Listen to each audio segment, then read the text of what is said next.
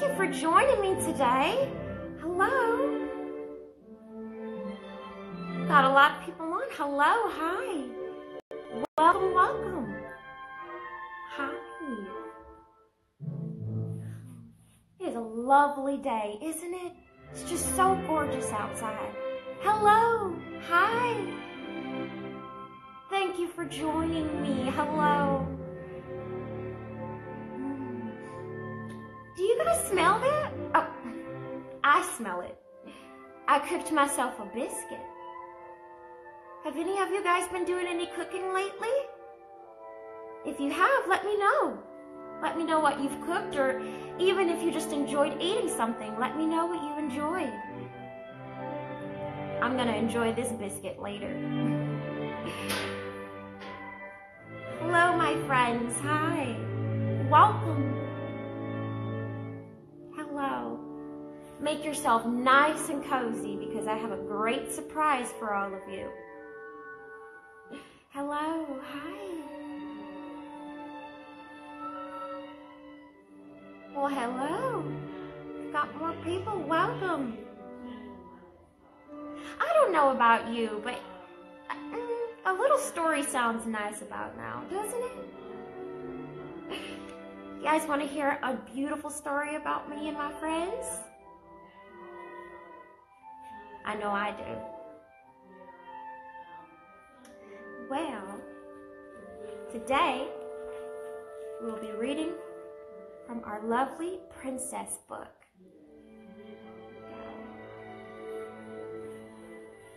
Hello, welcome. Hi. Hopefully everyone is doing okay today. Hello. All right, shall we get started on our story? I think so. All right.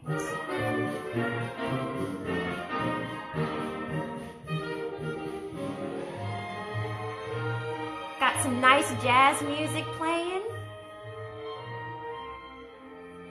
We can all celebrate together. Perfect. Hello. Hi. Welcome. If you're just now joining us, take a seat because we're about to read a fabulous story. I'm excited. Hopefully you all are too. All right, what do you say we get into it, yeah? All right. Everyone settle down and I'll read a story. Perfect, perfect. Welcome if you're just now joining. Hello. Hi, welcome. Yes. Oh, I love having my friends here. How many of you love just celebrating with your friends? Hello, hi. Oh, thank you. Yes. Hello. Hi, everybody. All right. I think it's time for a story. Don't you all? I think so. All right. Our first story is about me. All right. It is called A Surprise Guest. There we go. Ooh.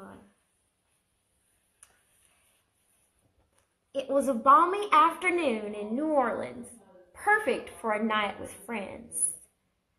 Charlotte, honey, Big Daddy LaBeouf called to his daughter. How about going to Tiana's place for supper tonight? You always know that's a good idea.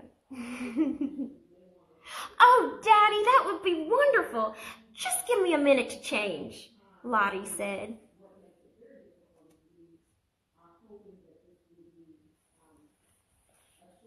Ooh, I love celebrating and having supper with my friends. A little later, Big Daddy and Charlotte drove off. They didn't realize their dog Stella was asleep in the back of the car. When the LaBeoufs arrived at the restaurant, a jazz band was on stage. Louis the alligator was playing his trumpet. Also, Quick side note, if any of you play any instruments, please tell me. I adore music. Charlotte, how are you? Princess Tiana exclaimed. She was happy to see her best friend. Big Daddy, would you like to sit with my mama and Naveen's parents? Why, I can't think of anyone better to share my supper with, he replied. Soon, Tiana's family and friends were settled at a big table. The princess walked around the dining room to make sure her other guests were happy, too.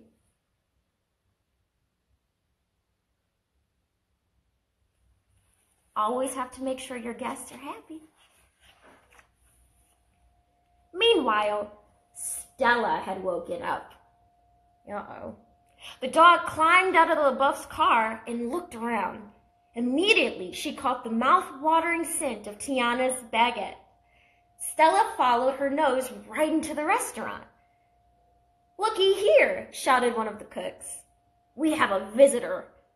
Here you go, puppy. Have some of this gumbo. It's a new recipe. Stella eagerly tasted the dish.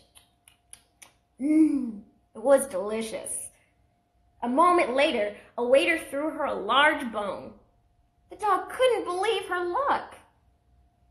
Stella spent the whole evening in the kitchen, while Charlotte and Big Daddy dined to Louis's jazz music and talked with their friends. Stella was getting all kinds of treats. What a lucky dog.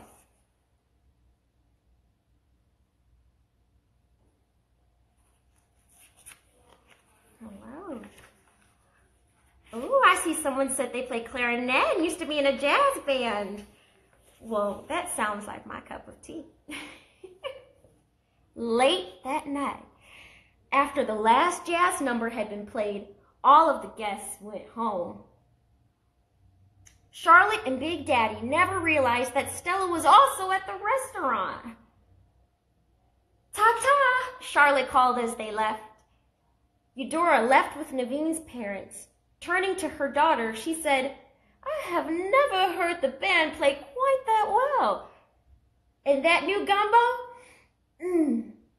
Delicious. I'll see you tomorrow, sweetheart. After Princess Tiana walked her family to the door, she went back to the dining room to finish cleaning up. Not only is it important to make a yummy meal, but it's also important to clean up after yourself, too. A few minutes later, Louise and the band went to the kitchen for their evening meal. As they walked in, Stella began to bark. Grrr, woof, woof. She was terrified of the giant alligator. He is pretty big, isn't he? Oh, now hold on, little dog, Louis spoke to Stella. I'm not here to eat you. I just wanted a taste of the chef's new gumbo. But Stella was frightened. She kept barking.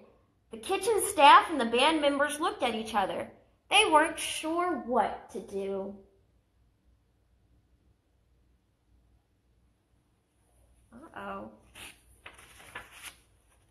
In the dining room, Tiana and Naveen heard the barking. They rushed to see what was causing the commotion. Tiana recognized the LaBeouf's pet at once. Stella, what are you doing in here? She asked. Don't worry, Louis is our friend. He wouldn't hurt anybody.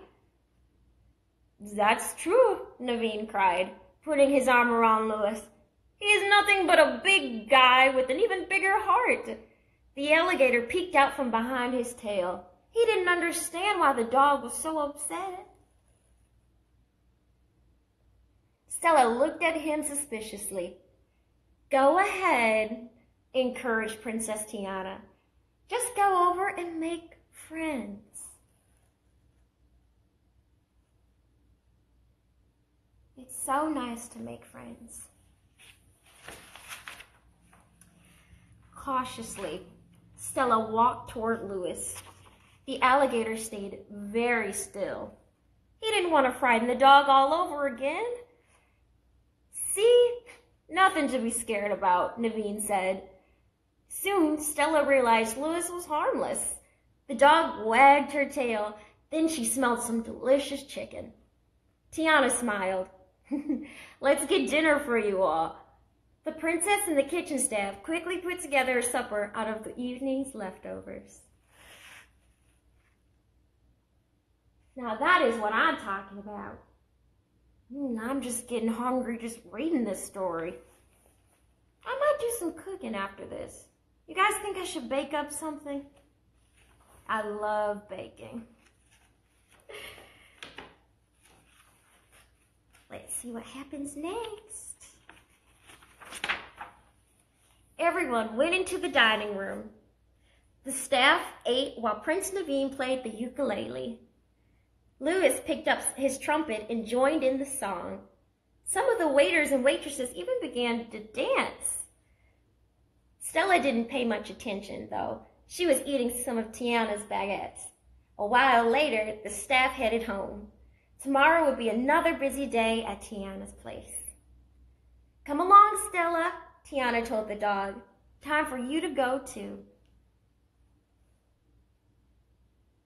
It looks like they're having so much fun.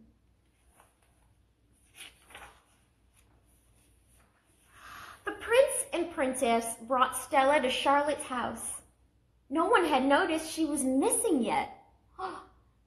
Good night, Stella, Princess Tiana said, giving the dog a big hug. Now that you know how much fun we have at the restaurant, you should come by more often. Woof, woof. In dog language, I believe that means yes. Stella barked. She hadn't expected to have such an adventure that night. She knew she'd return to Tiana's palace the next chance she got.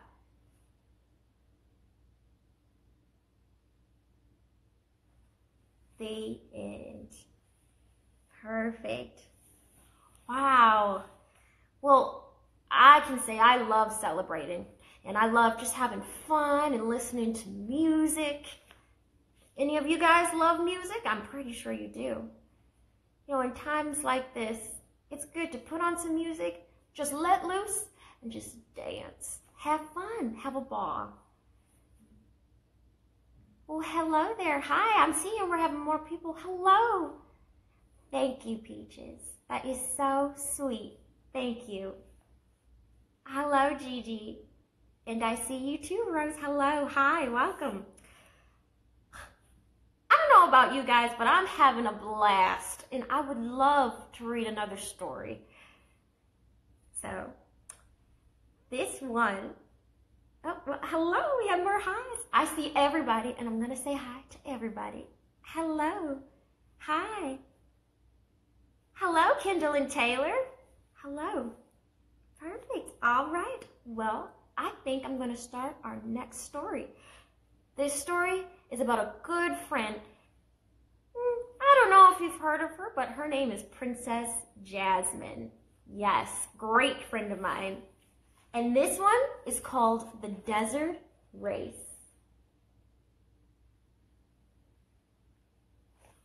Right. Jasmine and Aladdin were strolling across the palace grounds one evening when the Sultan ran out onto the balcony.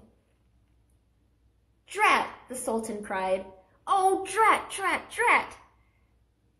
Jasmine was surprised. Usually her father loved the desert race. Every year, the best riders from Agrabah competed against those of the neighboring kingdom of Zagreba. The fastest horse and rider were awarded the prized Golden Palm Trophy.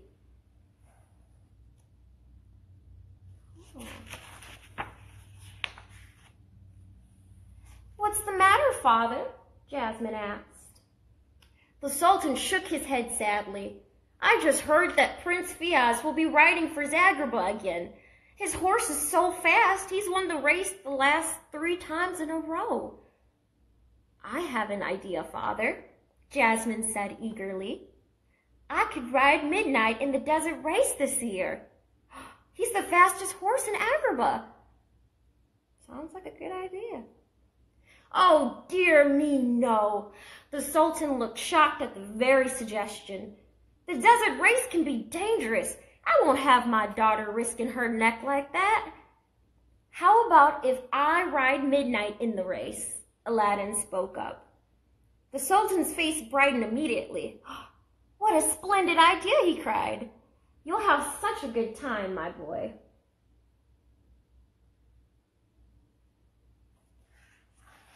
Let's see. The next day, Aladdin and Jasmine went to the stables. As soon as Aladdin was on Midnight, the horse threw him off. Yikes, that looks like that hurt. Let me help, said the princess. Midnight gave her no trouble, as usual. The horse was ready to go. Aladdin swung onto Midnight's back, but the horse still didn't want to cooperate. He kicked up his heels and sent Aladdin flying.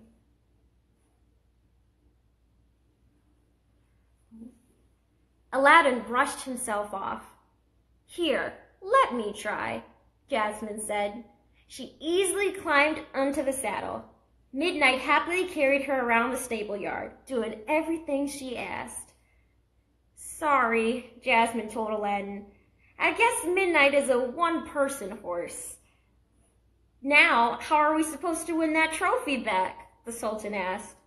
Let me ride in the race, father, Jasmine urged. The Sultan didn't seem to hear her. Perhaps we can find Aladdin another fast horse.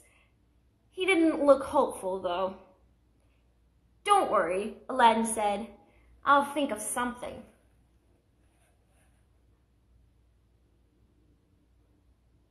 What will Aladdin think of? Interesting. The day of the race arrived. Riders from Zagreba paraded into Agrabah. Fiyaz rode in on one of his impressive white stallions, Desert Warrior. I don't know why we bothered to bring the Golden Palm Trophy, Fiyaz announced haughtily. We'll only have to carry it back to Zagreba later. Fans from both kingdoms gathered to watch the race. Soon, the riders took their places at the starting line. Ooh. The Sultan looked at Aladdin. What an odd-looking horse that boy is riding. I wonder why I've never seen it before. But he didn't have time to worry about that. Now, where's Jasmine? He wondered.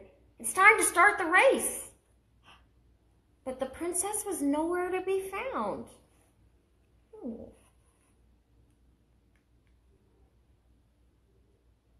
Where is she? I wonder where Jasmine is. We can't wait any longer, I suppose, the Sultan said. He raised a flag to signal the start of the race. 1, 2, 3, and they're off. The riders galloped into the desert. A black horse with a mysterious veiled rider took the lead right away. As soon as they were out of the view of the palace, the rider threw off the veil. It was Jasmine. I do hate going against father's wishes, she whispered to Midnight, but I just had to prove that you were the fastest. Aladdin was curious about the rider on the black horse. Jasmine, he gasped when he saw her. Wow. So it was Jasmine the whole time. Pretty clever idea. Very interesting. Let's see what happens next. Just then, the horse spotted his horse spotted the cool, inviting water of an oasis. Now, that's more like it, exclaimed the horse. Except the horse was actually the genie. Genie? He looked just like a horse to me. Wow. Anyway, he jumped into the water and took the shape of a seahorse. Hey, this isn't part of the plan, Aladdin cried. Don't worry, Al, the genie said. We'll catch up. Gotta stay hydrated, you know? On land, Jasmine and Midnight galloped off without a backward glance.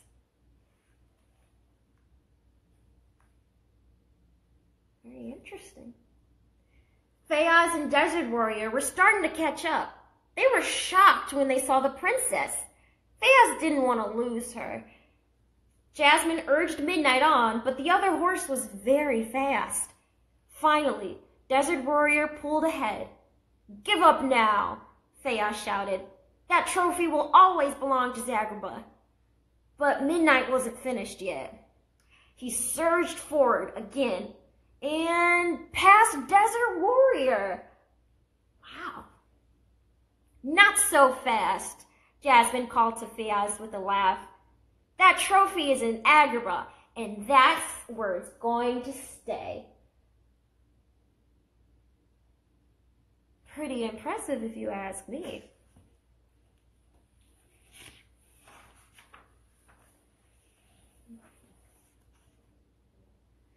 Fayaz and Warrior stayed on Midnight's heels until the horses had to jump on a ditch that crossed the path. Midnight sailed over easily, but Warrior skidded to a stop. Wow. With the other team out of the running, it seemed there was nothing to keep Jasmine and Midnight from winning. But then the princess heard the sound of hoofbeats close behind her. Uh-oh. "What?" she cried, looking back. It was Aladdin! Wow. Jasmine hadn't even known he was still in the race. That's sneaky, Aladdin. Soon, Aladdin and his mystery horse caught up, and he and Jasmine were fighting for the lead. Oof. Jasmine was glad that the trophy would stay in Agrabah no matter which one of them won. But she really wanted to prove that Midnight was the fastest horse in the two kingdoms. She urged him on. The two horses were neck and neck, and they neared the finish line. First, Midnight pulled ahead a tiny bit. Then Aladdin's horse did. But neither could keep the lead. And so the two horses crossed the finish line at the exact same time. Wow. At the same time, pretty impressive. Pretty impressive. As soon as Midnight slowed to a stop, Jasmine jumped off, gave her tired horse a hug, and led him to the water trough. Then she walked over to Aladdin. "Congratulations," he said.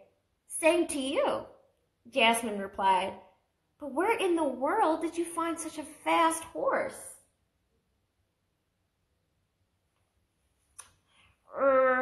Aladdin looked at his horse. Then he looked at his feet. That is, he didn't seem to know what to say. "Surprise!" the genie cried, transforming back into his usual self. Jasmine gasped. "Genie, that was you?"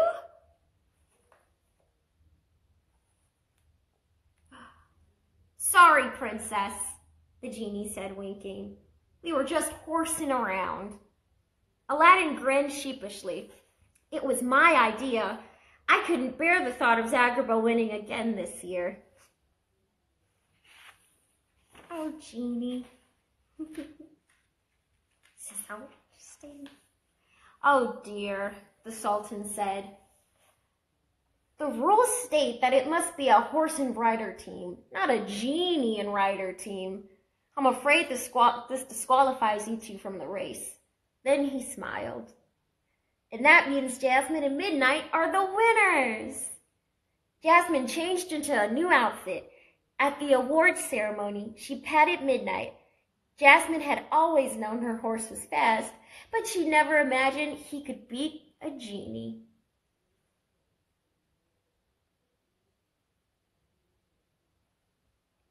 And the end.